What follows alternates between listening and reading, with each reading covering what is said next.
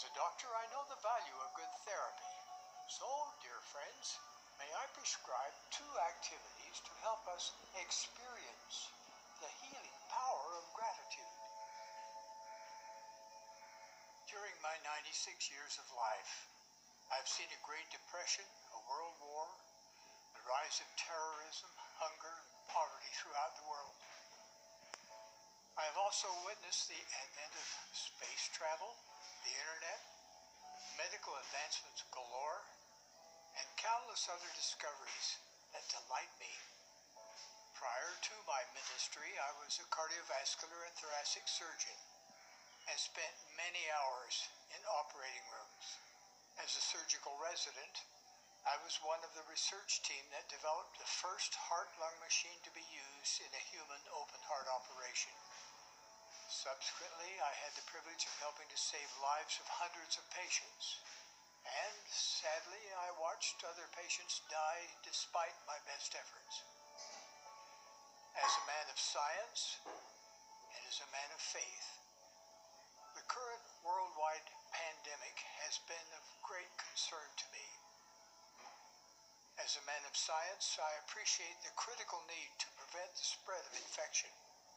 I also honor the devoted service of healthcare professionals and grieve for the many whose lives have been upended by COVID-19. As a man of faith, however, I view the current pandemic as only one of many ills that plague our world, including hate, civil unrest, racism, violence, dishonesty, and lack of civility. Skilled scientists and researchers are laboring diligently to develop and distribute a vaccine against the coronavirus. But there is no medication or operation that can fix the many spiritual woes and maladies that we face. There is, however, a remedy. One that may seem surprising because it flies in the face of our natural intuitions. Nevertheless, its effects have been validated by scientists as well as men and women of faith. I'm referring to the healing power of gratitude. The book of Psalms is filled with admonitions to express gratitude. Here are just 3 of them. It is a good thing to give thanks unto the Lord. Oh, give thanks unto the Lord, for he is good. Come before his presence with thanksgiving. Jesus Christ frequently expressed gratitude. Before raising Lazarus from the dead, before miraculously multiplying loaves and fishes, and before passing the cup to his disciples at the Last Supper, the Savior prayed and gave thanks to God. No wonder the Apostle Paul later declared, "In everything give thanks." Over my 9.5 decades of life, I have concluded that counting our blessings is far better than recounting our problems. No matter our situation, showing gratitude for our privileges is a fast-acting and long-lasting spiritual prescription. Does gratitude spare us from sorrow, sadness, grief, and pain? No, but it does soothe our feelings. It provides us with a greater perspective on the very purpose and joy of life. Nearly 16 years ago, my wife Dancel and I were sitting on the sofa holding hands while we watched television. Suddenly, she collapsed.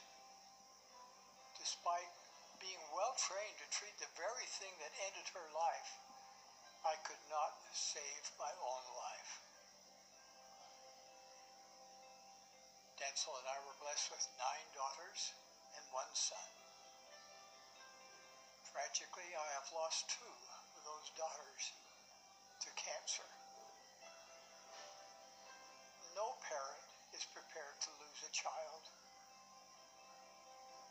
And yet, despite these and other difficult experiences, I am incredibly grateful, eternally, for so very many things. I am grateful to God for the nearly 60 years Dancel and I shared together, for a lifetime of love and joy and cherished memories. And I thank Him for my wife, Wendy, whom I met after Dancel's passing. Wendy now fills my life with joy. I am grateful to God for the years I had with my two departed daughters. This father's heart melts when I see attributes of those girls in the precious faces of their children and grandchildren. We can all give thanks for the beauties of the earth and the majesty of the heavens that give us an inkling of the vastness of eternity. We can give thanks for the gift of life, for our amazing bodies and minds that allow us to grow and learn. We can give thanks for art, literature, and music that nurture our souls. We can give thanks for the opportunity to repent, start over, make amends, and build character. We can give thanks for our families, friends, and loved ones. We can give thanks for the opportunity to help, cherish, and serve one another, which makes life so much more meaningful. We can even give thanks for our trials, from which we learn the things we would not know otherwise. Most of all, we can give thanks unto God, the Father of our spirits, which makes us all brothers and sisters, one great global family. As a doctor, I know the value of good therapy. So, dear friends, may I prescribe 2 activities to help us experience the healing power of gratitude. First, I invite you, just for the next 7 days, to turn social media into your own personal gratitude journal. Post every day about what you are grateful for, who you are grateful for, and why you are grateful. At the end of 7 days, see if you feel happier and more at peace. Use the hashtag #GiveThanks. Working together, we can flood social media with a wave of gratitude that reaches the 4 corners of the earth. Perhaps this will fulfill, in part, the promise God gave to Father Abraham, that through his descendants, all families of the earth shall be blessed. Second, let us unite in thanking God through daily prayer. Jesus Christ taught his disciples to pray by first expressing gratitude to God and then petitioning him for the things we need. Prayer brings forth miracles. In that spirit, I would now like to offer a prayer for the world and everyone in it.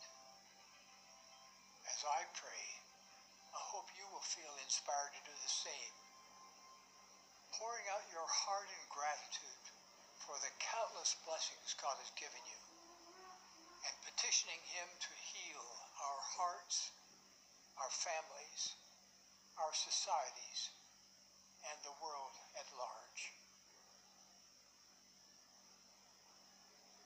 Our Father in heaven, as fellow passengers on thy planet Earth, we humbly pray unto thee. We thank thee for life and all that sustains life. We thank thee for the beauties of the earth, for order in the universe, the planets, stars, and all things of eternal significance. We thank thee for thy laws that protect and guide us. We thank thee for thy mercy and loving watch care. We thank thee for our families and loved ones who fill our lives with joy. We are grateful for all who are striving to combat the COVID pandemic. Please bless them with protection and inspiration. Wilt thou help us end this virus that has plagued so many of thy children? We thank thee for the leaders of nations and others who strive to lift us. We pray for relief from political strife. Wilt thou bless us with a healing spirit that unites us despite our differences? Wilt thou also help us repent from selfishness, unkindness, pride, and prejudice of any kind, so that we can better serve and love one another as brothers and sisters and as thy grateful children. We love thee, our dear Father, and pray for thy blessings upon us.